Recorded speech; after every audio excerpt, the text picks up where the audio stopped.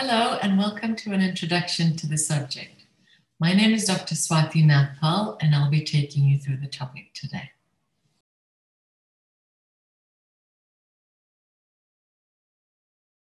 At the end of every topic, we expect that you'll meet a set of key topic learning outcomes. For this particular topic, you're expected to define the concept of sustainability, understand that sustainability has economic, social, and environmental dimensions, and finally, explain why sustainability is increasingly important for business. While this lecture will cover some of the theoretical aspects of these outcomes, you're also expected to complete any prescribed reading and attend any associated seminars to be able to confidently tick all these boxes. So let's start up with the first topic, ILO, our definition of sustainability. There are numerous definitions of sustainability. For the purposes of this subject, we will adopt this definition, which is sometimes more commonly known as the Brundtland definition. It states that sustainability involves development that meets the needs of the present without compromising the ability of future generations to meet their own needs.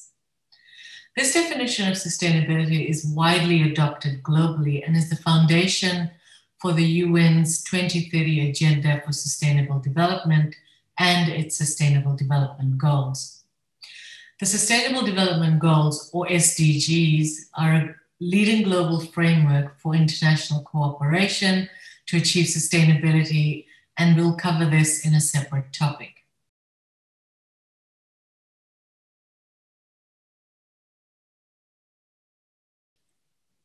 So from the Brundtland definition, we can start to build a picture of what sustainability comprises. We can see that sustainability requires a concern for the triple bottom line. In other words, into the related concepts of the economy, the environment, and society. It also highlights an equitable balance of current and future generations' needs, or what we call inter- and intra-generational needs. These two concepts are really important in the subject. Intergenerational equity refers to equity considerations between the current and future generations, while intragenerational equity relates to considerations among current generations. So starting off with intergenerational equity, the idea behind this and the issue of fairness has to do with how decisions we make today are likely going to impact and reduce the ability of future generations to meet their own needs. And similarly, issues of equity also arise within current generations, such as equal and fair access to things like sanitation and healthcare. Importantly, sustainability is also about conserving and enhancing current resources we have, and that because we do live on a planet that's finite, and it's increasingly important to preserve and find better ways to use those resources. Finally, it's also about changing the way businesses see these issues. The days of only considering the financial bottom line are limited. Businesses really need to think more broadly about their role in society, the environment, and how to be responsible corporate citizens. The concept of systems is fundamental to sustainability, and we'll address it in detail in a separate topic in this subject. But let's start off with some definitions. Donella Meadows, who is one of the seminal thinkers in this space, defines a system as a coherently organized set of interconnected elements. Systems can range from relatively simple systems, such as a bicycle, where the different components work together to make it move. But they can also be quite complex, for example, the Earth's atmosphere as a system.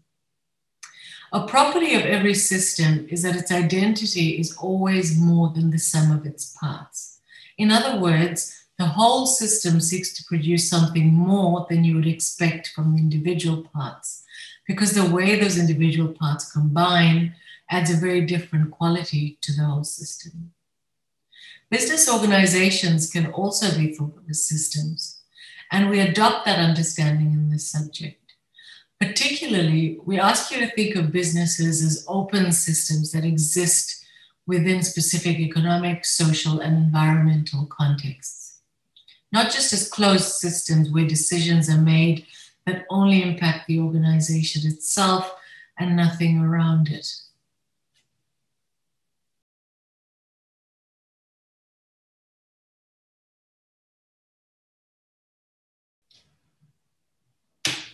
So in addition to the 4 core principles that were outlined in the previous slide, there are 6 other concepts that we can relate to sustainability. Firstly, a long-term or future orientation.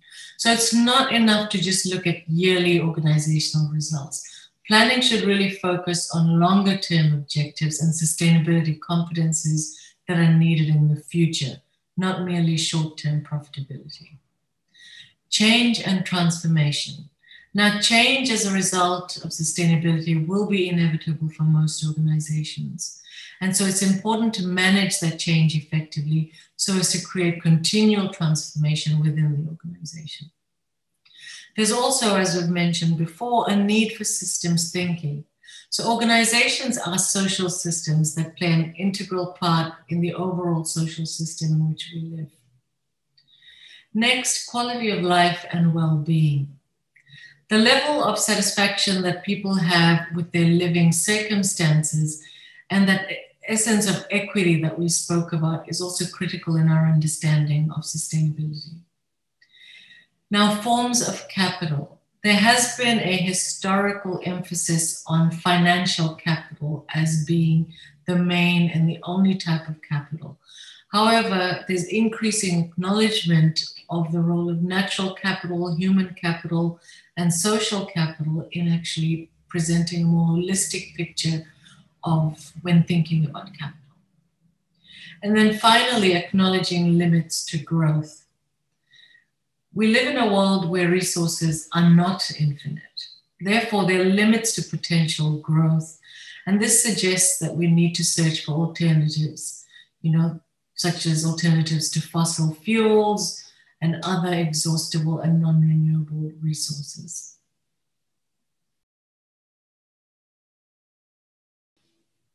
Now that we're done with the first topic, ILO, let's take some time to review and reflect. Do you think this definition is true or false?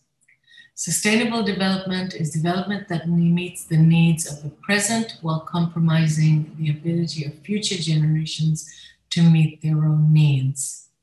What do you think the answer is? It is, of course, false, because the key is it does not compromise the ability for future generations to meet their own needs.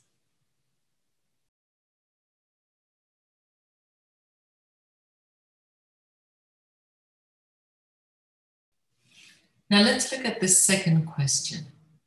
Which of the following areas does sustainability not focus on? Is it A, B, C, or D? Take some time to pick the right answer.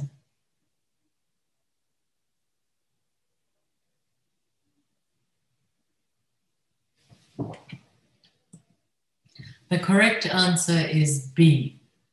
The financial success of individual businesses is not really a focus of sustainability, and certainly not in this subject. Now let's turn our attention to the second topic, ILO, which is the triple dimensions of sustainability. The 3 pillars of sustainability are a powerful tool for defining the complete sustainability problem. This consists of at least the economic, social, and environmental pillars. If any one particular pillar is weak, then the system as a whole is unsustainable. For example, the financial crisis had implications for the environment and society, not only the economy. Similarly, climate change has implications for society and economies. Therefore, any viable or sustainable solution to global problems requires a consideration of all 3 of these dimensions. So let's take a little more of a detailed look into each of these dimensions, because they are standalone pillars, even though they work together. So for example, with the environmental dimension, it's a recognition of how we use and depend upon the natural environment. So it's also an identification of important environmental issues that businesses should be aware of. And we'll look at some of these in the next topic item. When we think about the economic dimension, it's really looking at the micro, so at a business level, but also at the macro level, so issues of consumption, for example, or globalization. And there are also two important ways you can think about economic sustainability. Internal, so that's the financial health of the organization, and external, where you add value to others. However, for the purposes of this subject, as I said, we don't really focus too much on the internal aspects of a business's financial health. And then finally, the third pillar, which is often what I like to think of as the poor cousin when it comes to the three pillars, because the social tends to be overlooked more often than not. We'll cover this in quite a bit of detail in a separate topic, but of course it is important to introduce it at this stage. So the three main elements as they relate to society for businesses are the provision of a safe and positive work environment for the employees, their contractors, suppliers, and a range of other stakeholders. Also highlighting businesses' responsibility to their customers and corporate social responsibility. So that's a business's legal, ethical, economic, and philanthropic responsibility to its social stakeholders, which include, as I said, everything from internal to external stakeholders. So it's really understanding how these three dimensions work together to create more equity for current as well as future generations. Okay, so that was a short topic ILO, but it is still important that you review and reflect on what you've just learned. So we'd like you to take some time to identify at least two social, economic, and environmental dimensions related to each of these sectors. So we've given you a head start with agriculture, outlining what an example of an economic, environmental, and social dimension. Now we'd like you to take some time to identify those three dimensions for the copper mining and furniture manufacturing industry. So think about that, and so take about 5 minutes or so to jot down your understanding and discuss it with either someone at home or when you go to your class. Now for topic ILO 3, we're going to look at explaining why sustainability is increasingly important for business. A number of studies have identified various ways in which sustainability can be good for business. Some of these include cost reduction, increased revenues, a better risk profile, enhanced brand reputation, and innovation. And we'll now take some time to look at each one of these in more detail.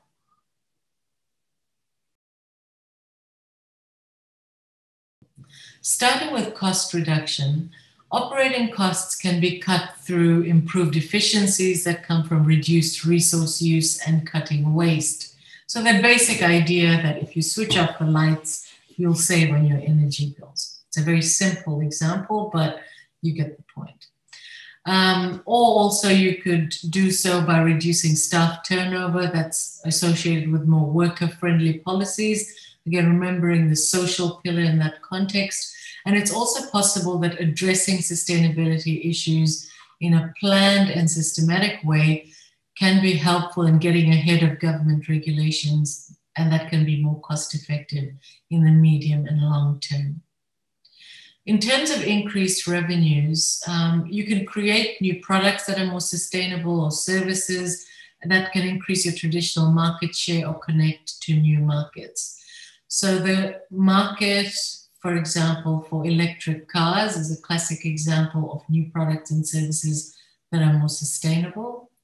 Community support initiatives can also increase public awareness of the business, thereby supporting higher sales. And you can also encourage greater productivity amongst your employees by implementing sustainability programs such as corporate volunteering programs or greening programs and things like that.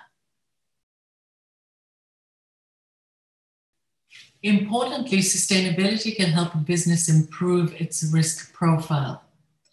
So by being more sustainable and sticking to sustainability principles, it can help business reduce the risks, for example, being involved in accidents and very expensive litigation. It also makes it easier to get insurance and finance and can be cheaper to get these critical business services. It can also enhance a company's brand reputation through improving customer loyalty, attracting investors and offering competitive advantage in the marketplace. So this can also help in securing better contracts and partnerships in the supply chain. So for example, in the public sector, a lot of the tenders, the call to tenders, have a clause requiring businesses to outline their sustainability credentials. And that can actually help certain businesses win contracts over others.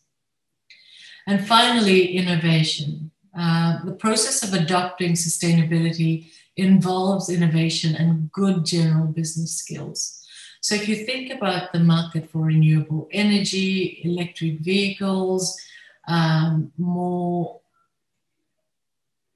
sustainable and ethical supply chains, all these innovations are becoming more and more important to improve the overall risk profile, but also general financial performance of the business. So now just a couple of really quick examples of what some businesses have been doing to build sustainability into their business processes. Microsoft, for example, in 2012 announced a commitment to be carbon neutral and lowering their emissions in over 100 countries. And so what this involved was improving their efficiency of their current systems, having more share of renewable energy in their energy mix, and also retrofitting businesses with more clean and more efficient energy solutions. These are some of the ways that Microsoft did that. Around the same time, Whole Foods became the first major North American retail chain to sell only seafood harvested in a sustainable manner. So the company worked with the Marine Stewardship Council to participate in its certified sustainable seafood program. So what they did was they sourced their food directly from fishing companies and processed it themselves, thereby making it easier to track and verify the source and species of the seafood that was on offer. The strategy results in no net negative impact by their own company or on the future supply of their product. So now, while we've looked at the significant opportunities that businesses have in being more sustainable, there are still a number of challenges and threats on the horizon. Arguably, climate change is perhaps the force that's most likely to impact on business. The predictions of annual output losses from climate change range between 1% per year if strong and early actions are taken, to as much as 5% a year if policymakers fail to act. So that really is the huge, super wicked problem of our time, and businesses are not immune to the risks that it poses. There are also a range of energy and fuel challenges that businesses face, mostly around the high volatility and unpredictability of fossil fuel markets because of higher energy demand. We've also seen changes in the geographical pattern of consumption, supply and production uncertainties, and also increasing regulatory intervention related to climate change and other strong trends that are creating energy and fuel challenges. Water scarcity becomes progressively worse since predictions show that by 2030, the global demand for fresh water will exceed the supply by 40%. So businesses may be vulnerable to water shortages, declines in water quality, water price volatility, and even reputational challenges that come from not being able to supply water in a timely and equitable manner. Another important consideration for businesses is around deforestation. Not only because forests produce wood that's required by businesses in construction and other areas, there's also downstream effects in industries such as pulp and paper, and also exposure to regulation that aims to stop deforestation from happening.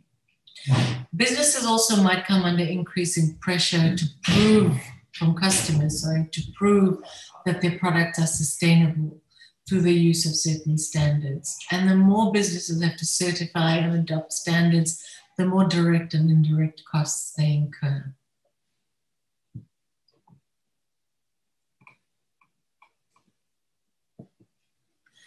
Population growth is a constant force for sustainability because of the limits to growth that we spoke about.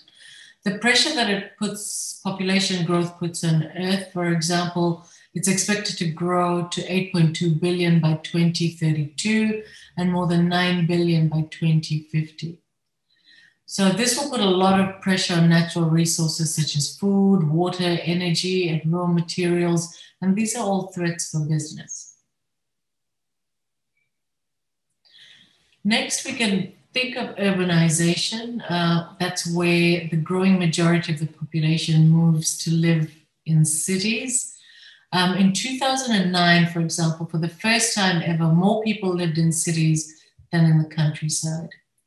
By 2030, it's expected that all developing regions, including Asia and Africa, are expected to have the majority of the inhabitants living in these urban areas. Virtually, the population growth over the next 30 years will be in cities. So this requires extensive improvements in infrastructure, construction, water, sanitation, and a whole other heap of public investment.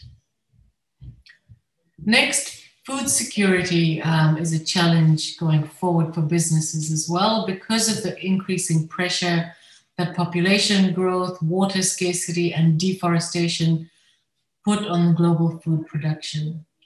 So food prices are expected to rise 70% to 90% by 2030, and in water scarce regions that are exacerbated by climate change, we're likely to see a lot of competition for supplies with other water intensive industries and consumers. Government regulation is another area that business needs to keep an eye out for because we're starting to see that regulations are becoming more demanding and much more numerous. So as public and government concern about climate change, industrial pollution, food security, natural resource depletion, as the concern continues to grow, we'll start to see greater intervention from government with unprecedented levels of new regulations and policies. Finally, consumer concerns and employee interest. Consumers and employees are increasingly demanding companies to produce goods or services in a more eco-friendly and socially responsible way. And they're rewarding such companies for greater loyalty, embracing their new products, and some willingness to pay higher prices for those premium products and services. So overall, as you can see, we spent quite a bit of time on this slide, but there are a range of barriers and challenges that businesses need to navigate going forward as they relate to sustainability. For the review and reflection of this particular ILO, I found a cool little video that not only summarizes what we've just spoken about, but also highlights and builds on what we've spoken about in terms of business and sustainability. Enjoy.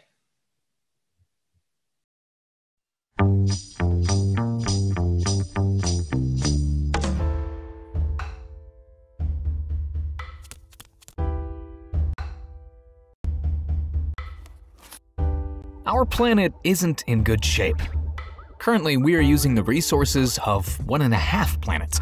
Make that 2.5 if everyone was living by European standards. 4 if we were all Americans. And even worse, studies conclude that we've crossed several of 9 planetary boundaries that are necessary for a safe and sustainable life. We want to ask, how can companies and corporations foster sustainable development? What is true business sustainability that helps overcome society's long-term problems? Business and sustainability? That doesn't go together. Yep, that's what the traditional economic paradigm preaches. The business of business is business. The American economist Milton Friedman once said, "Only economic concerns like turnover, profit, market share, or shareholder value matter. Societal or ecological concerns mustn't distract private companies. That's what the government is for." We call this approach Business Sustainability 0.0. Jack Welch was a prominent advocate of this traditional model. As CEO of General Electric, he measured everything in terms of shareholder value. Neutron Jack laid off tens of thousands of employees and was widely admired and celebrated for his economic success. So how does sustainability enter the world of business? What role does it play there? In the first phase of business sustainability, companies react to social and ecological concerns. Economic objectives, however, remain the only priority. They just recognize that sustainability management may help them save costs, reduce risks, improve their attractiveness as an employer, and differentiate themselves from their nasty competitors. Sustainability management is all about managing the changes and risks that stem from economic, ecological, and social chances issues. And yes, that's where most companies are today, on the level of Business Sustainability 1.0, also called a refined shareholder value management. Sustainability as a means to an end, the end being economic success. A good example for this is Walmart, the world's largest retailer. Its sustainability strategy focuses on reducing things: energy, water, packaging materials, and transport routes, which fits perfectly well into Walmart's strategy. Everyday low prices. In the second phase of sustainability management, companies rethink their one-sided goal of profit maximization and pursue a triple bottom line approach. Value creation now goes beyond shareholders. Business is not only about economic, but also about environmental and social goals. In order to achieve these goals, organizations implement sustainability strategies and plans using sustainability management systems and proper reporting. This is Business Sustainability 2.0. The organization embeds the triple bottom line in its structure and defines and implements responsibilities and programs accordingly. For example, in 2010, Unilever, a fast-moving consumer goods giant, launched its Sustainable Living Plan. Its ambitious goals for 2020 include doubling of sales, while cutting its environmental footprint in half and improving living conditions of millions of people along its supply chains. Time for a quick recap. There are 3 levels of business sustainability. Traditional management does not include social and economic sustainability. It's all about the shareholders. In Business Sustainability 1.0, social and environmental concerns are means to an end, the end being economic success. We call it refined shareholder value management. Business Sustainability 2.0 takes it up a notch by assuming a triple bottom line that includes not only economic, but also environmental and social goals. All 3 approaches share an inside-out view. How can companies avoid negative side effects? Of course, this is important, yet it doesn't go far enough.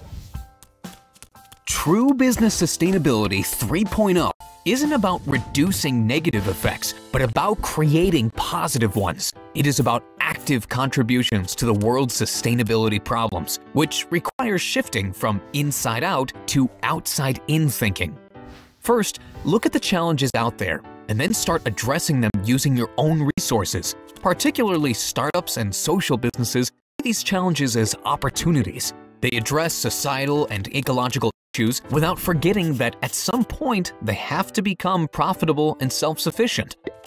Among the bigger and more established companies, only a few companies have renewed their business models by shifting from inside-out to outside-in thinking.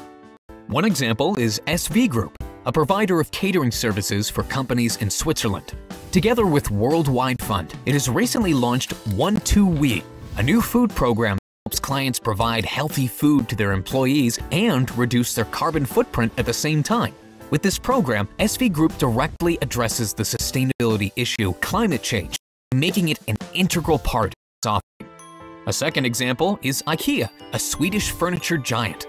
Through its foundation, and in collaboration with the United Nations High Commissioner for Refugees, it has developed an emergency refugee shelter that costs only 1,000 euros per piece, weighs 100 kilograms, and provides shelter for 5 people on 17.5 square meters. It is foldable, easy to transport, and already in use in Iraq, Ethiopia, and Syria, and parts of Europe. The challenges society faces are manifold and span across many fields: nutrition, energy, mobility, economy, and agriculture. 2. Solution-driven approaches not only require different business models, but also new forms of collaboration. Collaboration within supply chains, across industries, between private, public, and non-governmental actors, ultimately transforming the rules of the game. It may come as a surprise, but true business sustainability isn't such a new idea. Management guru Peter Drucker pointed out, every single social and global issue of our day is a business opportunity in disguise. Let's have a look at history. Corporations like Nestle or Unilever only came into existence because founders set out to address pressing societal matters, such as infant mortality in Switzerland and hygienic problems in Victorian England. Which is why returning to the original purpose of business wouldn't hurt. We must directly link the sustainability goals of companies with the sustainability challenges of the world. Then we'll be talking about true business sustainability.